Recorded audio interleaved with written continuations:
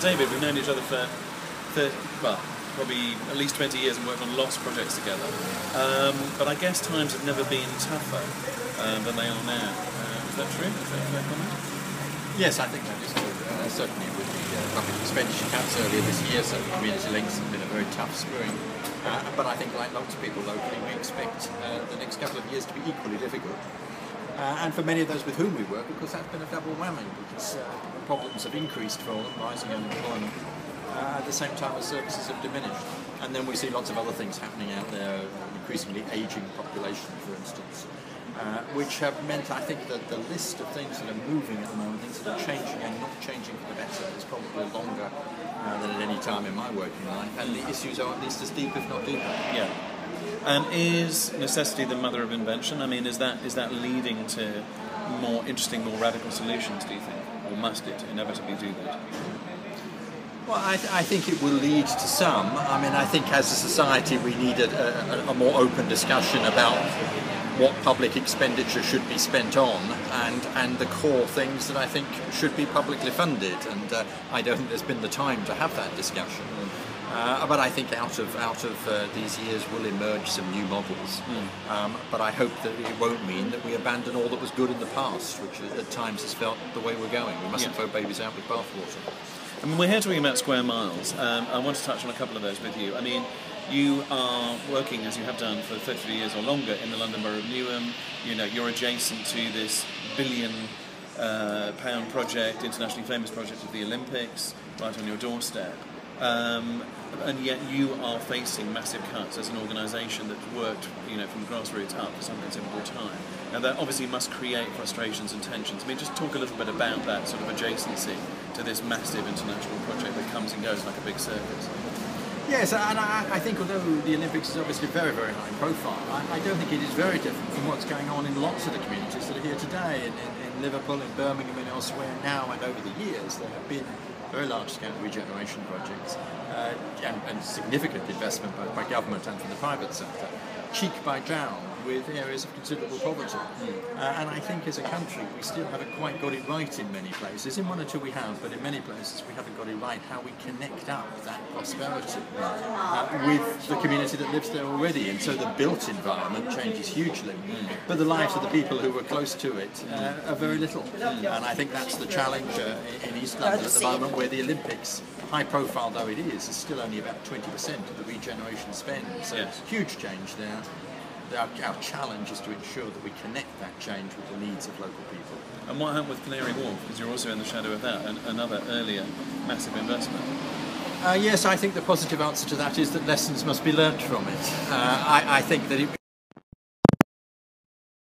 in a sea of, well, that was pretty much the same as it was when they arrived, and I think a number of the larger businesses, well, all the businesses in fact, a number of those businesses in Canary Wharf have made strides forward in trying to make links with the community in more recent years, but I don't think it happened at the beginning, and I think there's still we could do a great deal more to make that happen now. And you've had very good relations and support, and you know, done very well, I suppose, in the Square Mile, which is the City of London. Yes. What do you think, I mean, a very big, broad question, but what should the City of London and what should the world of business be doing now in this time of crisis? Yes, we are fortunate to be relatively close to the city and also in the shadow of Canary Wharf, where there is considerable prosperity. I mean, that also has to be set against the fact that the East London boroughs have traditionally been one of the poorest areas in the country. But I'm not sure that it is those really big businesses that are necessarily the most important players in all this. And I think although many of them have got a high profile in their community involvement, I think our history suggests to me that some of the medium-sized and small local businesses are at least as important, if not more important. And in fact, as a proportion of the size of the business, size of the workforce, size of the turnover, do at least as much, if not more, than some of those bigger names who supplement their CSR budget with a bit of marketing spend as well, and make sure that the whole world knows all about what they're doing. Yes. Those who hide their light under a bushel sometimes are doing rather more. So I mean, I absolutely think that small and local businesses are at least as important. Yeah, I agree with that. I mean, just to echo that, I think what we've discovered in a lot of the Square Mile pilot areas is exactly that it's small and local businesses that can do the most. And I think small local charities in many ways, or small to medium-sized charities, are the ones who are really tackling the tough, ingrained social problems that, as you say, all this massive infrastructure spending, despite being welcome sometimes, has not solved.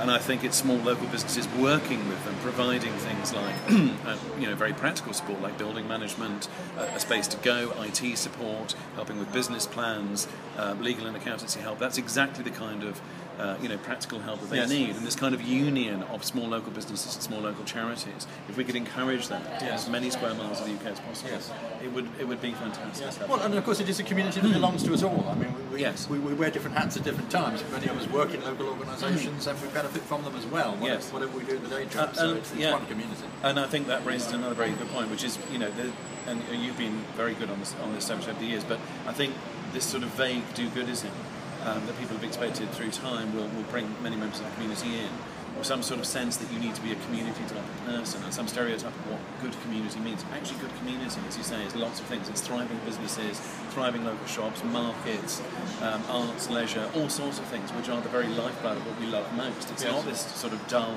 worthy thing that sometimes it's being painted. And as you see today, I mean, just to say it's not us, it's not me, this kind of gathering. What do you mean by that? You look around the people here today, there's young and old, all sorts of different backgrounds, and I think that is the beauty of the work that we're engaged with. It does involve everybody. There's no reason why it shouldn't.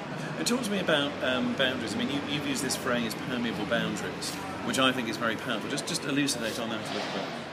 Yes, in my remarks in a moment, I'm going to be recounting the story of the teacher who talks to the children about the equator, and she says it's an imaginary line around the middle of the earth, and the story goes about the child who thought she said it was an imaginary lion in the middle of the earth, and I think too often we think about lines around communities as boundaries, as controlled by lions, and certainly in our community and other inner city communities now, there's a real fear amongst young people about crossing those boundaries. It's not just a lack of knowledge, but a real fear, and that's a very alarming trend indeed. And I think we've got to build communities in ways that people feel a real sense of identity and ownership and cohesion around that which is close to them.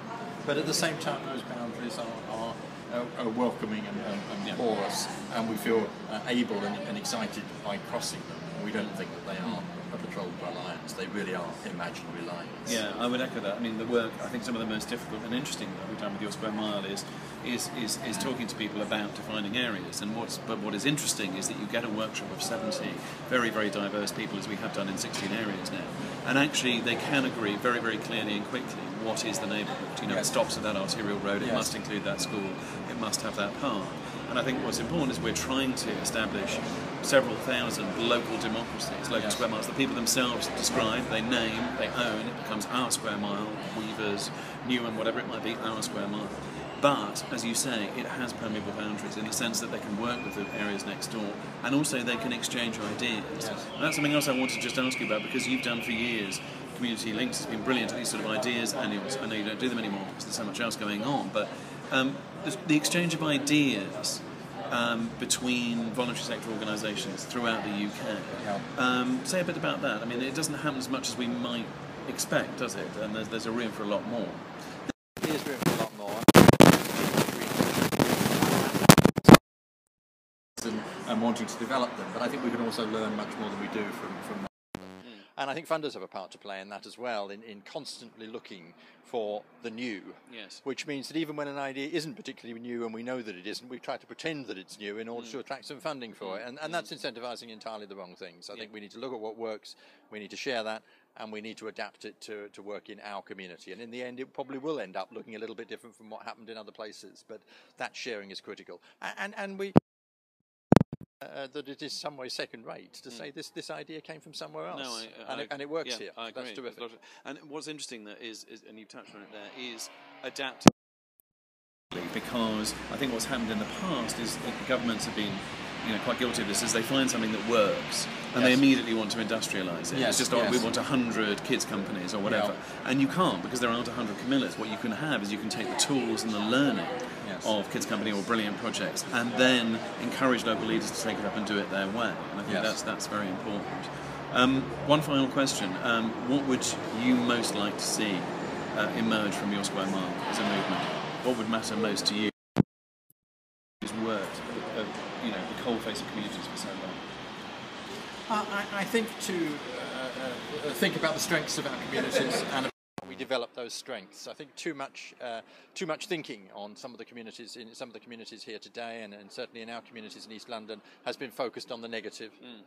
I think my vision of a strong community is one where people are ready to go to school at 5, they're ready to succeed in secondary at 11, they're ready for work at 18 or 20, ready to be parents when the time comes, and because bad stuff happens too, we're ready to cope with bereavement or with losing our jobs from time to time. Ready for everything is I think the kind of community in which I want to live, and I think how do we develop those strengths so we don't then need crisis services that try to put the pieces back together when it's all fallen apart. That's a crazy way to work, and it's an expensive way to work for the wider society. It's painful, it's traumatic for everybody, and it's wrong. Yeah, absolutely agree. And in order to do that, and my fervent hope is that Square Mile can create very rich ecosystems, whatever you want to call them, of local people who, that we develop new habits in a sense, and we start thinking that if we're using, for example, social networking tools, that we use them locally first and foremost. All of these things that we've now got at our disposal, they should be there to provide a local exchange of resource and time, and that people see their community as something that is a huge resource that they're not taking enough. So there's a kind of selfish opportunity in a way, positively selfish opportunity, as well as giving more. Rather than it being this rather po-faced thing, it is something that's inspiring and uplifting and empowering to people. Good. Good to talk. Good luck. Thank you.